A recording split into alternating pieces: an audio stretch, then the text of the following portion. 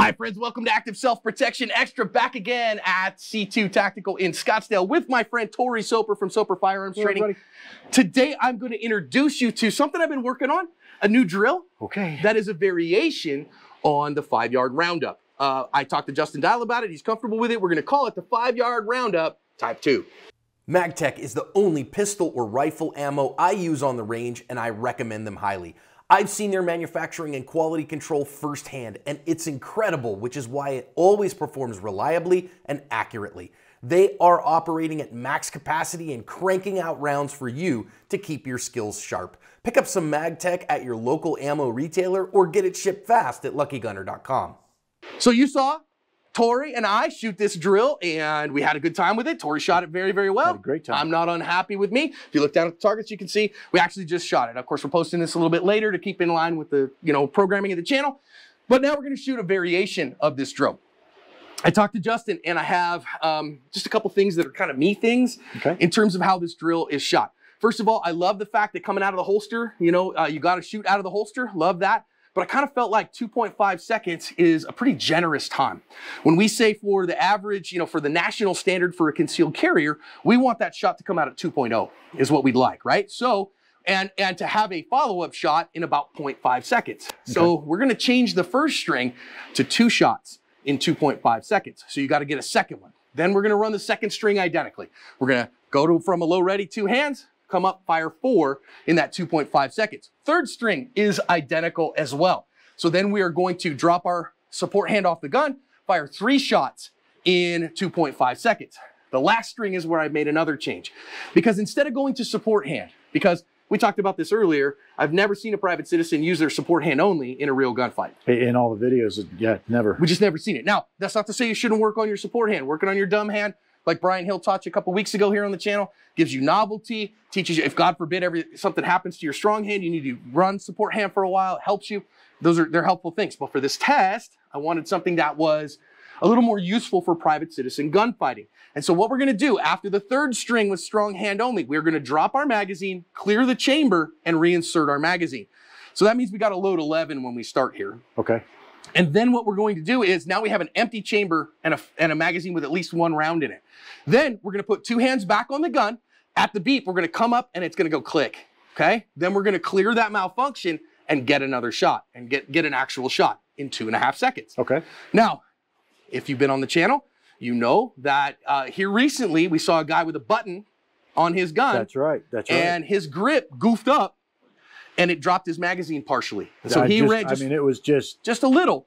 So he had to, he didn't tap, then he tried to clear it, went click again, and he ran off. I have said, and what that's changed to me now, I've seen that if you're running a button mag release, if you're especially running an extended mag release, I really want you to tap that base plate, okay? Right. If you're running a paddle like I am, I don't think you have to. You don't have to worry about that. Probably don't got to worry about it. But if you're running a button, your grip can cause that sucker to come out. You better run that tap and get used to it. So let's try it on camera. You get to be the first ones to see this. And in fact, this is the first time I've actually run this one in all of its entirety. We ran the click and clear and go a couple times just off camera to see if it was realistic. And so let's run it on camera for the first time. Cool deal. Now, again, you're the guest. You want to go first? I'll go first. All right, Tori's going first. That's a gutsy man. All right. Tori, you feel like you need to check your gun and your dot? I always feel like administrative checks are free. May as well use them, right? We are set and squared and ready to go. Okay, you're going to run bottom left? Bottom left. Very good. On this first string, you're going to draw and fire 2. Try to fire 2. In 2.5 seconds. 2 in 2.5 seconds. Are you ready? 10-4. Stand by. 2.34. Hustled on that last one. Keep the gun in hand. Oh, that's right, because we're doing... Yeah, now we're going to do from the bottom of the target again. We're going to go fire 4 in 2.5 seconds. Are you ready? Stand by. 2.3 on the last shot. Good shooting. Drop your support hand off the gun. And now we're going to fire 3 in 2.5 seconds. Are you ready? Nope. Stand by. Ready. Okay. Deep breath. All right, stand by. So you needed a third one there. Last one came in at 4.6, so we're not going to count that one. Now, what I want you to do is I want you to drop your magazine, Clear your chamber. Okay, reinsert your magazine. All right, now you have an empty chamber and a round in the gun. So on the beep, you are going to raise the gun and get a click. You've got to get a click, clear the malfunction, and get a single shot on target in 2.5 seconds. Are you ready? Ready. Stand by.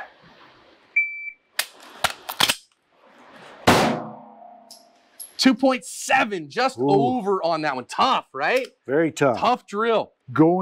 Trying to do the clear, I lose my dot.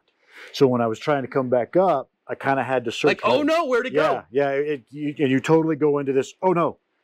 So it's a tough test. Yeah, very right? tough, yeah. This one's tough. Let's go look at points. So good shooting, down 2, 4, 5, 6, 7, 8, 9, 10. So that would be 90, except for we had 2 shots over. That's right. So we go down to 70 on that one. So that, again, I'm gonna give Tori all the flex in the world, right? It's really tough shooting on camera. When you're shooting on camera and you know a couple 100,000 people are paying attention, man, it takes it adds a little pressure. A big bunch of pressure. So I tell you what, why don't, I'm gonna shoot it and then we're gonna give Tori another opportunity to shoot it because I want you to feel good about this, okay? But my turn first. Let me also say to you, I would strongly recommend you shoot this from your EDC. You shoot this from how you carry it and what you carry. This is a great test. You know, you come out here in gamer gear or you're coming out here and you're carrying the bigger gun to the range or something, I don't mind. I mean, do whatever you want, right? But for me, for this to be a real good test of my skills, I need to carry how I'm carrying every day. So this is my everyday. But that only makes sense because that's what you're going to have at your gunfight. Exactly right. So your best bet on this is to shoot it from what you would carry every day. Now, I know for some people are like, yeah, but I mean, my scores are going to go down if I'm shooting my little gun instead of the big gun. Yeah, sure will, but that's life. 2 shots in 2.5 seconds. Shooter ready. .2.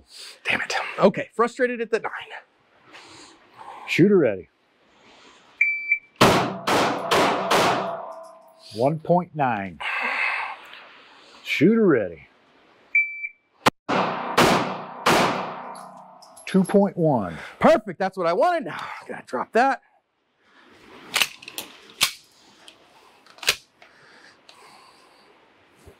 Shooter ready.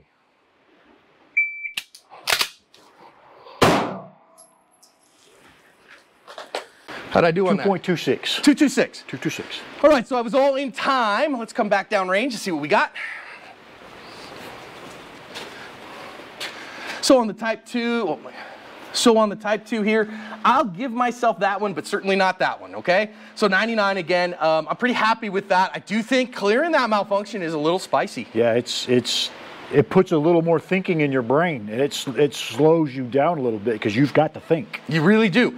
And again, because I had to do something to my gun, I then had to reacquire my grip, reacquire my sight, and get a shot on target. Now, one of the things you noticed is I'm running a paddle release, and so I didn't tap. I don't have that problem. I was just getting ready to ask because I decided in that I run a button, so I decided I need to do the tap per the video in our discussion. Right, and listen, so is that fair? Well, I think you get to choose what gun you want to run. And since you get to choose what gun you want to run, you get to choose what your standard operating procedures are. Every gunfight, as Chuck Pressburg taught me, every gunfight is open division, right? You get to bring whatever it was you were going to bring, and you got to run that particular gun. So this is a spicy test. So this Type 2 is a tough test. And I think, again, man, if you can get this over 80, I really think you're doing pretty well here. If you get over 90, man, I think you're really shooting great. Yeah. If you can get 95 or above, man, I really think you're doing well. And I know that's like, oh, John's bragging on himself. I had a lucky day, okay? So we'll just call that a lucky day. Let's let Tori shoot it again, put some fresh paper up, and we're going to give him another round at this because he's going to score over 80 all day. Sounds good to me. Okay, I've got 11 in the gun. Okay.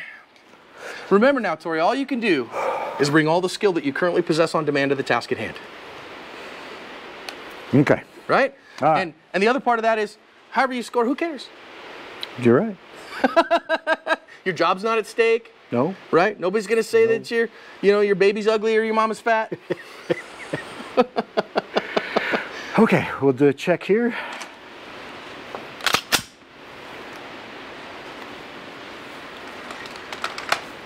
All right. This first iteration, we're going to shake it out just a little bit. Little T-Swizzle shake it off, dance off. Yep. Okay, draw and fire 2. Draw and fire 2 on this iteration. Are you ready? Ready. Stand by. 2.09. Excellent work. Now we're going to fire 4 two-handed from the low ready. Are you ready? Ready. Stand by. 2-4-2. Excellent use of time. That's perfect use of time.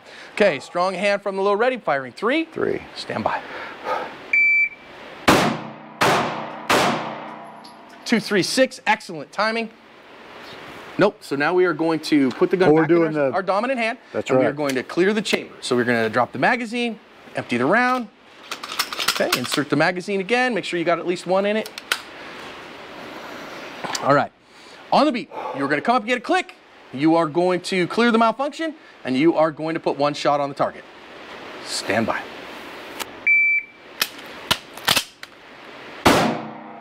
Two, 7, 8. Dang it. Just over again. You know what I think it was? I want you to try this one more time, Tori. Okay. I want you to get 1 round in the magazine, because you've got an empty gun right now. Yes. So I want you to put that 1 round in the magazine, because you know what I saw? What'd you see? Came up, click. And that was at least a 1/4 second. Okay. Okay? So that was at least a 1/4 second. I want you to come up, and as soon as you see a flash of dot on there, click. Put it in there. Because you know it's going to click, Right. right? So just click. Come And up, then click. go after it. Right? So Okay. you're thinking as soon as that goes off, as soon as I see a dot anywhere on that B8, click. Okay. And then clear it hard. Okay. Are you ready? Ready. Stand by.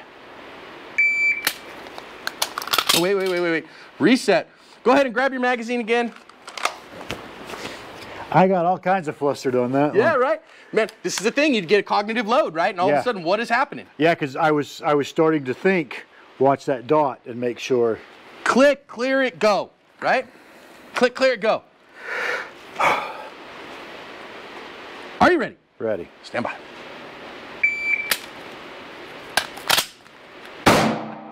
.304, because you're thinking again. I'm thinking. I want to try it one more time. You're still putting X's on there, so we haven't lost any more points. I want you to try that one more time. And it's the part that I'm thinking is that where I'm losing myself is I get the click, but now then, what? Yeah, then I go, because I myself quit training the tap for a long time. Yeah. But because of, like we talked about, I've decided to start teaching that. So now I'm fighting my previous association. Okay. Yeah. So, okay, I'm going to give you a freebie on this one. You're going to very firmly, before we start, you're going to make sure your magazine is seated. Okay. So you're going to come up, click, run the slide, and go. Okay. Okay? Okay. Now, is this a bit of artificiality? Maybe. We're running a drill. It's artificial. We know that magazine's inserted. Magazine is good. So we should know that on the reg. And we should also run a paddle magazine release gun so we don't have this problem. So, are you ready? Ready. Stand by. 2-1-4. Safely, carefully, reluctantly holster.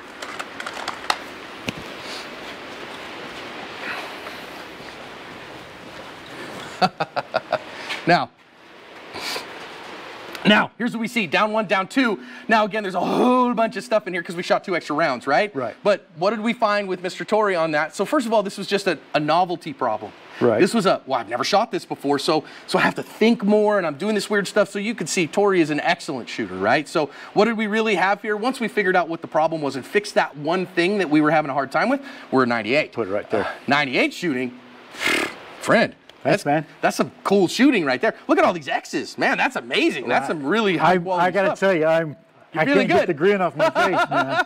So this is, I think, actually a cool thing because we use this drill and we go, oh, wait a minute, I'm struggling with a thing.